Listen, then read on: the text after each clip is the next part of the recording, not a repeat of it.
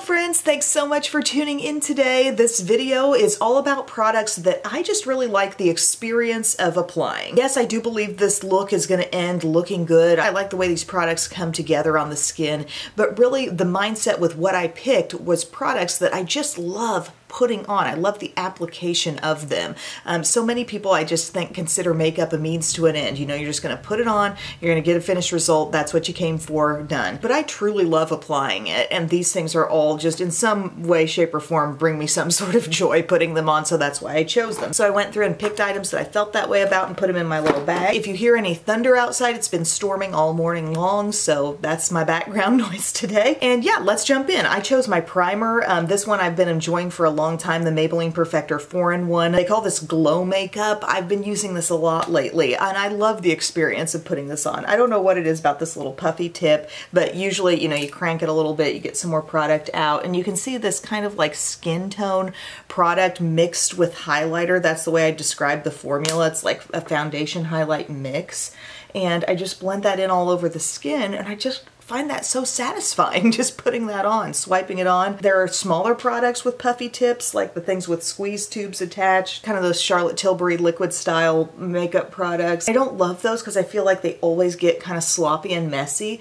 around the cap, but this one has caused me no issues. I adore the finished result. It's a thin, lightweight kind of primer for me. And yeah, this is kind of one of those things I could see myself using every day if need be. For foundation, this is a much loved one, my Wet n Wild Photo Focus Matte. This is in the soft beige color, and I don't know what it is about this little applicator that makes me feel like I'm, you know, frosting the cake. It's like a little spatula, or maybe it's just the knowledge that whenever I put this one on, I'm going to be totally satisfied with the look. Like, I know I'm in for a great look today, and great staying power too. I just love this stuff, you guys, and I'm taking my e.l.f. Duo brush, same brush I used for the primer, and I'm just blending it in all over. Never lets me down. Always like just a satisfying application process, easy to blend in.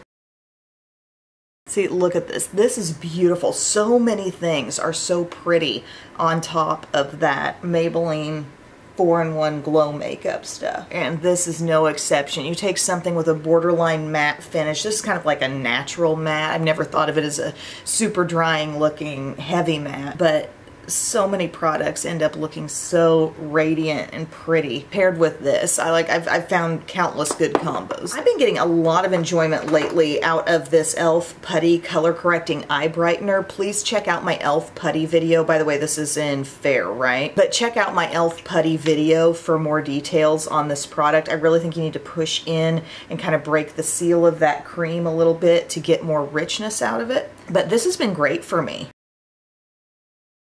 And it compared so closely to the Becca, which was very impressive, but you know, a fraction of the price. So I'm just pressing this in. I'm going to go ahead and just blend that with my finger. I might go over it with the brush as well. But you get some really nice stepped up brightening here, and then I find I can use a little less concealer. But they talk about this as being a medium coverage step that kind of is prepping you for under eye concealer. I love what that did for the under eye. And then I love this concealer so much, the NARS Soft Matte. I wear it in Creme Brulee, and I thought, I've not yet tried pairing it with this, but I generally just love this concealer. You want to talk about like a great result. This is totally like full coverage, but doesn't give you that full coverage texture that you might expect. But I just enjoy dabbing it on. I like kind of this finger painting that I'm doing with the product. Always thought this had a little bit of a cooling sensation when I put it on too, which, you know, I'm a sucker for that. But I'm gonna go in with my Duo brush now and just kind of stamp in what I've done there. I patched it around sort of a broad area, and that stuff always looks so flawless when you get it blended in, and I do think it's a good pair, wearing that alongside the brightener from e.l.f. Concealers coming from a pot, I think sometimes there's this misconception that it's gonna look heavy, or there's gonna be sort of an obvious thickness. Whoa! Hello, thunder. But This just looks so nice. Really good together. My under eye area feels super hydrated. We need the rain, I can tell you that. This is the most extended rain we've had for a while. Pulled out an under eye setting powder that I just immediately always love the look of. It's my Laura Mercier Ultra Blur. This is the talc-free powder that they make. The shade is just translucent. You're gonna tap some into the cap. I kind of get an ample amount there. And use my triangle powder puff. And this is honestly, under eye setting has become one of the most satisfying steps of makeup for me. And I think it's been starting to use these little triangle puffs. It made me actually enjoy certain powders that I didn't think I even liked that much before. It gets such an even, smooth application, really takes advantage of everything that powder has to offer in terms of maybe adding a little coverage, and then, you know, I just kind of dust the excess away. And I enjoy using these powders around my T-zone too to lock in some staying power there. I'm thinking about trying the One Size powder in the light pink shade. And also, have you seen that he's doing, Patrick Starr is doing a pressed powder in a stage white color, and I saw the demo on TikTok and I was like, oh, I might need that too. So I just kind of press that in lightly everywhere. I mean, I don't do a full-on bake very often, but I get some of that product on, and then I use this brush and I can feel some of it dusting away / working in a little bit more. You know, whatever is really clinging in there is kind of getting more worked in. End result is such a pretty under eye. Like, I always love that effect. And then this is a fun one to add on to a look too. I kind of rediscovered this one over the weekend. My Laura Geller Baked Balance and Brighten. I wear this in the shade medium, and it's this swirled baked powder foundation. This is not her most full coverage option. The double take one that is not swirled, but it's just like a classic baked powder foundation. That one actually has the most coverage and might be my favorite thing. But if you're looking at pairing a powder over the top of what you've done, this is really nice, and I can see it kind of helping mattify some areas a little bit, but not in a dry cakey way. If you've used a really lightweight foundation product, this can add a little coverage in. The skin is looking like a doll skin, and it's not because of a big caked on powder deal. It's just like I'm going light with it. I'm just getting a little bit on my BK Beauty 107 and just pretty much focusing it everywhere that I did not put the Laura Mercier Ultra Blur. It's satisfying, y'all. I love this. I'm loving the immediate finish that gives the skin. Really even, but yet I'm still not looking ultra dry or anything. Contour sticks are satisfying when they're a good formula, and I pulled out one of the formulas I like best, which is my M Cosmetics. This is in the shade Terra. I also like the color called Summer, and they sell deeper options too. I like the Persona stick. There are honestly quite a few that are pretty darn good and pretty easy to work with. And if you don't want to spend M Cosmetics or Persona prices, you should consider ColourPop too, because their sticks are very easy to manage. I'm even gonna go on the nose just a little bit there. There's something so fun about just seeing that stick now blend right back into the skin with ease, and you've got this beautiful gentle contour. These are just so easy to work with. If you're thinking, what should I try from M Cosmetics? Really think about the sticks, and also we're going to pull in one of their serum blushes as well. When makeup is easy, it's fun. You know, when you're not feeling like you're struggling, that ease makes it enjoyable and fun. So I think a lot of the things that I've pulled into this look have been things that I feel a great amount of ease in working with.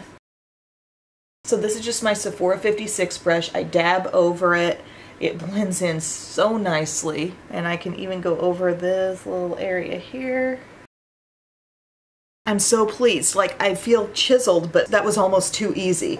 And then I thought about pulling in something that was kind of like sunny, that would add just a little bit more of a bronzy glow to the skin. And so I pulled out my Bronze Goddess from Estee Lauder. First off, the pure luxurious feeling you get when you pull out this compact. That's a whole feeling. But this is in the shade 01 Sunrise. It's called Healthy Glow Bronzer from the Bronze Goddess range. And David told me I could apply as much of this as I wanted to, and it would always like just look good on the skin.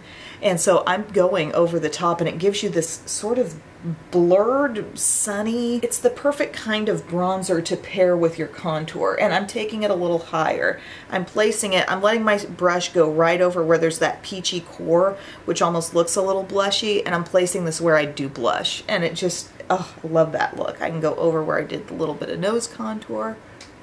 It's lovely. It's absolutely beautiful. This is like a little glowy haze that can go all over the skin, giving you glow but not looking like a highlighter has just been placed everywhere. You know what I'm saying? Really nice. Next up, I said these were making a comeback as well from M Cosmetics. These are a lot of fun to put on too, and the packaging is just so like cute. This is the type of product that just feels right out in the open, like set out in your makeup collection. These are the Color Drops Serum Blush.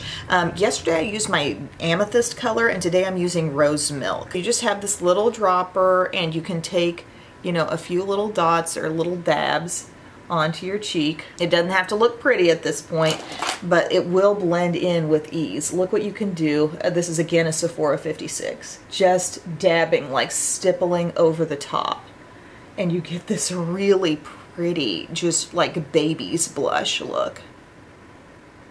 Look.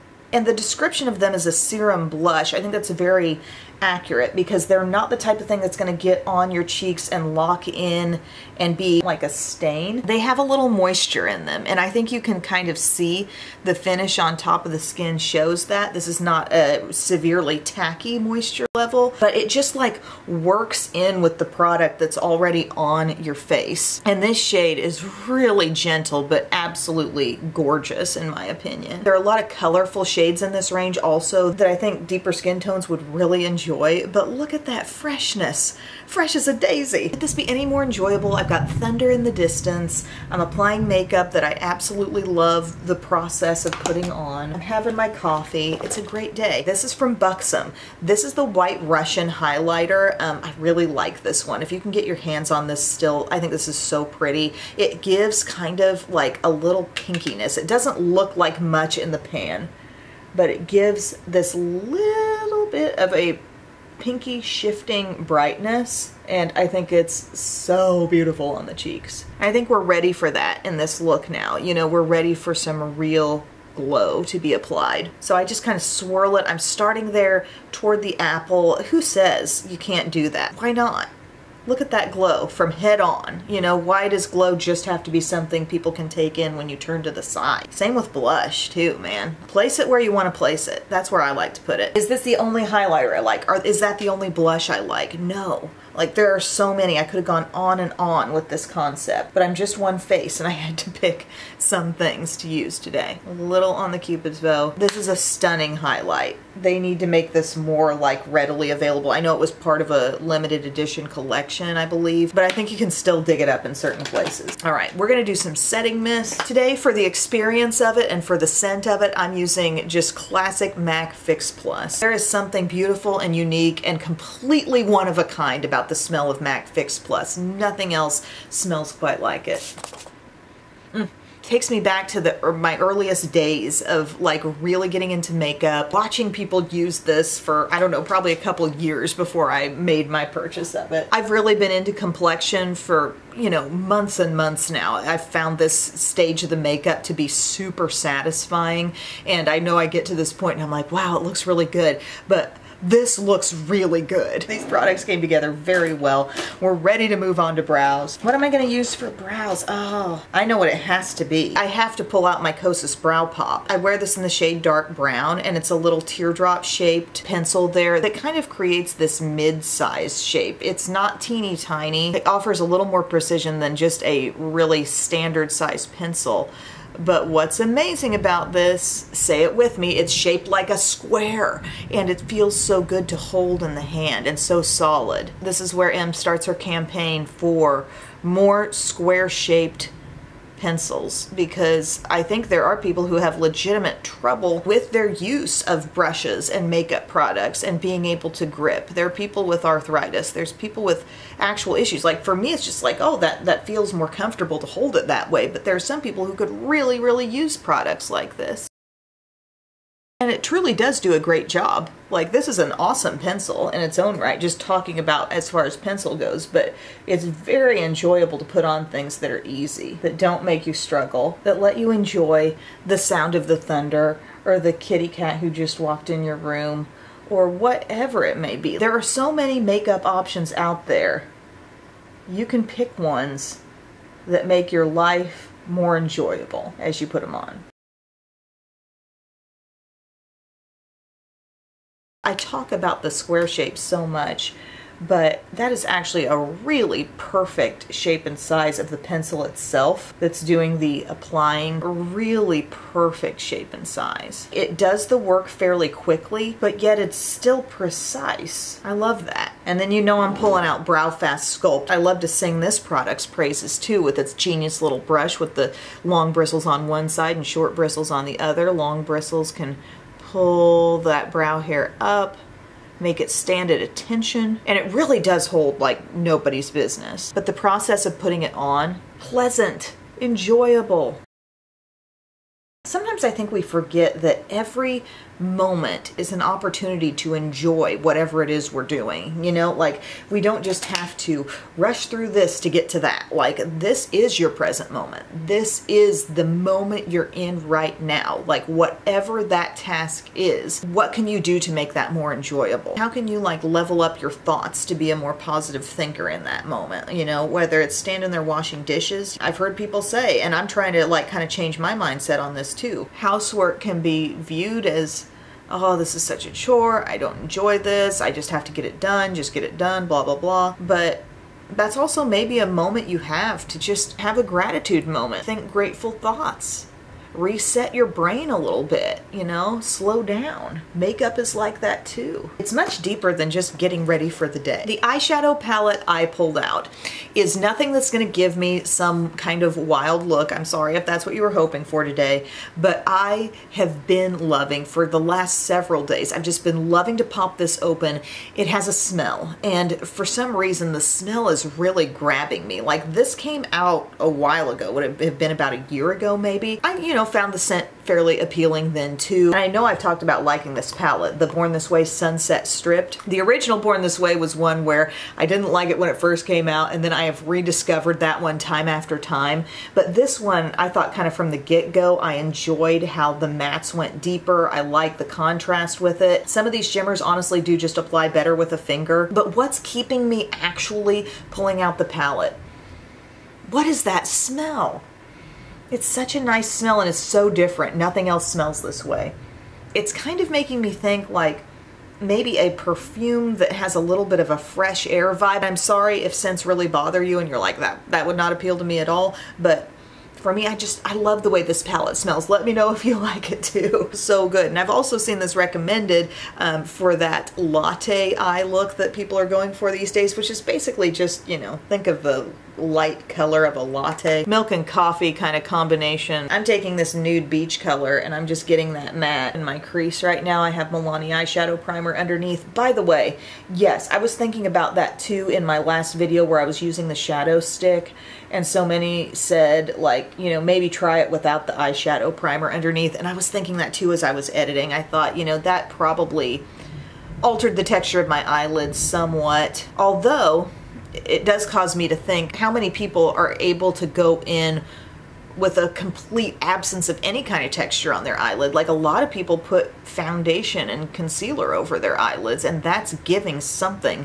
that's gonna sort of, what should we say, slow the shadow stick down a bit, or give it something that gives it some resistance for blending. So I don't know, maybe we need to make sure the eyelid, no matter what, like even if you don't intentionally put an eye primer on, you could have some moisture or some tackiness there.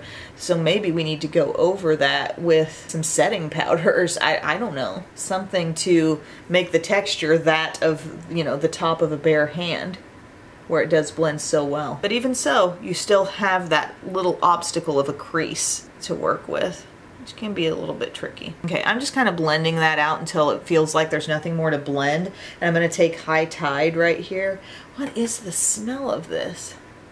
It's just so darn pleasant to me. It's really like appealing to me now more than ever. I don't know why. It's drawing me in. So High Tide is a really nice blended out shade. It's not a very blatant highlight, but it just smooths your edges beautifully. I love the way it does that. I want to deepen my crease a little bit more. I think I'm going to take Chai Times right here, this kind of burgundy, or maybe you'd call it like a really deep dusty rose. I'm going to work some of that in my crease with my crease brush. This is the crease brush I like to use from Profusion. Oh, see, enjoyable. Love building up mattes, working with mattes. All here for a classic brown eye as well. Undeniably nice and smooth. So good. And then pull out a flat brush. Let's get some darkness going. This palette can go dark, and the coolness of this black sand color. It's like a near black, and it is pigmented, and it's like, it really provides a lot of pretty contrast if you want to use that with the other shades. I'm going to use Cocoa Glow, which is our dark brown matte, with my Morphe flat brush. I'm just feeling the browns today. Look at that. Ooh, so nice. I've said it before and I'll say it again, Too Faced knows mattes. They know what they're doing with a nice smooth matte that's easy to work with on the eyes. Working with the same shade, just a little bit of it, with my Profusion small pointed brush now, and we shape. Do you want it to kind of make an outer V? Do you want it to just sort of blend up from the eye and give yourself a little lift? That's what I'm doing, just a little lift with a tiny bit of additional product. And then I love the Golden Hour shade. This one right here, this peachy pink, pretty on the outer edge of the look. And all matte look is really pretty with this palette, or you can take one of the glowy shimmers. Again, not a brand new palette, just happen to be really loving it right now. Where's my little elf guy? My new elfie friend. I take a little Golden Hour with the elf Precise Blending brush. I'm going to let it come right up over this zone. So this is a little smaller than my crease brush.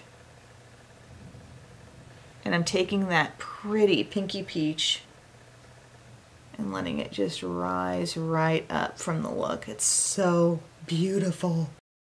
Which do you like better? Do you like this, the Sunset Strip palette, or do you like the original Born This Way Natural Nudes? I really like the outcomes I get with both palettes, but I think this one probably has a little bit more pleasing darkness in there. Okay, I'm going to start putting on some shimmer. I'm going to take a little bit of Bonfire Babes right here, a little bit of that shimmery brown, and we're just going to take that over like the center part of the lid and let it overlap our matte brown. So shimmer brown kind of meets matte brown, center of the lid. Really pretty sheen, and that one is applying well with my brush. See where we got that? Still got a little space on the inside where I want to try a little bit of Shall We Dance right here. This actually looks like it has a bit of a pinky shift. Oh, that's kind of fun. A little bit unexpected. I'm not sure if you can see the pinkiness in it. It can be built. Oh, what a pretty look. Love that. Got a little smidgen of fallout there. I want a little soft haze on the lower lash line. I'm going to take a little bit of Sun Chaser right here, medium brown, and just use that as this super soft under eye definition. There we go. Moving on to some eyeliner. I am going to do like a little bit of a half lash on this look, and I again think that some of the most satisfying steps end up being your easiest steps. So I'm using a liner pen here that is always black, rich, and intense and will last. And it's my Sephora Colorful Wink It felt tip liner. And looking up close at my eye, I can really see that pinky shift of the inner shadow. That's so neat. So I'm not doing a wing, I'm just kind of following my natural lash line with that. Then we gotta admit that probably the most satisfying mascara of the moment right now for me is my CoverGirl Exhibitionist Stretch and Strengthen. Builds so quickly, gives me superhero effect without superhero price tag. I've been very into this lately. Bought one for mom. We're set on this over here. Got a backup for myself as well. It's still thundering outside, by the way. It's for my instant gratification fans. Now, could you do an eye look that took just a ton of elbow grease and like, wow, this made me slave, but I'm very satisfied now that I'm done? I can see that, you know, I can see that feeling. I've done that before. Really took some time. There was a lot of efforting involved, and then you were pleased with the result. Yes, but there's something about ease in application that makes the actual process, the actual time spent putting it on, I think very enjoyable. So that's why I picked a lot of things that bring me a feeling of ease. Does anybody know about diamond art? My sister, you know, she does amazing watercolors, and some of them were created as like diamond art posters, like pictures you can recreate, and it's taking these little gems and you place them just so on this surface and they adhere, and you can just enjoy that very detail-oriented process of putting them on. They tell you exactly where to put them. Diamond Art Club is where I got hers from, and it's been sitting up here in a box because I've been kind of intimidated to do it because I know it's going to be big, and I felt just very unfamiliar with the process. And so then I came upon some little diamond art coasters. I saw somebody talking about these on TikTok, and they were talking about how fun that was, and I thought, there we go. That is how I will like dip my toe into this process before I start an entire like painting's worth of this. So I got a little pack of coasters. It's 15 bucks for the whole thing. I do recommend having some kind of like container where you can divide up your little diamonds. See, I'm learning. This is when I want to do the learning for the little coaster project. So we got a little container for the gems. Belle's doing it too. She's very into it. And we got these cute little butterfly coasters, and you can do one in like a couple of hours. So I took nap time yesterday and I was like, that's it. I'm not hustling around the house. I'm not cleaning toilets right now. I'm going to make this darn coaster, and it turned out so pretty. And then she started on one as well. But I'm really glad I'm trying the coasters before I move on to the bigger project, because there's stuff to know. There's tips and tricks, but it does turn out to be highly satisfying. I'm gonna pop on a little half lash, you guys, because I think half lashes can be very satisfying with the result, but very easy to put on. And these are just my little Ardell half lashes, okay? These aren't even the more dramatic Amazon style. That's a very cat-eyed look, and this is just kind of a little outer lash thickness, and I think I forgot how beneficial this can be for the look, but how sneaky it can also be. You want to take a minute to get that dry, and also attempt to make that lash band a little more curved by sort of wiggling it. And then you're going to place it. For me, it seems to work if I go near the end of my eye, not the actual corner of my eye, but close to it. And then just make sure every part of that short strip gets laid down on your eyeliner. And then you get that nice little bit of thickness at the end. It already looks a little bit cat-eyed because of that. If I went all the way to my outer corner, it would give me even more of a cat-eyed look, and I think a little less natural look perhaps. And also you got to think possibly a droop. We want lift, not droop. I think this has got to be one of the easiest ways to experience false lashes, is doing the half lash. So if you thought, oh, that's just not for me, I don't want to put in the effort of false lashes, get you just a little half lash. These are from Ardell, and they say $3.15, and they really add a little something extra with the least amount of effort, and they do hang on there all day. And I am going to do a little Cali Ray on the lower lash line too. I've just got that really soft eyeshadow shade down there. I want a little bit of mascara. And you let that glue get a little bit tacky. I'm not taking it all the way to my outer corner, but I'm getting it kind of close. Lay down both ends right on that eyeliner you put on. Boom. Added thickness at the outer part of the eye and more lift. And once those have a moment to dry on the eye a bit more, I would apply a little more mascara. At this stage of the game, I can tell I'm going to want a little more blush. You know, just seeing where we're at right now, seeing the depth on the eyes, I'm going to take a little bit more of Rose Milk from our Color Drops blush. And you could also easily build up with just a little bit of a powder blush too. That would work fine. I just really like this shade. I want to stick with it and just tap it in. Take a small dense brush and tap it right into the cheeks. You really don't run the risk of this setting in place too fast, which is great. And then a step that I love taking around this time is getting some Kosas Cloud Set, or the nearest dupe to this is Maybelline Fit Me Matte and Poreless in the shade Porcelain if you're trying to dupe Airy, which is the lightest shade of Kosas Cloud Set.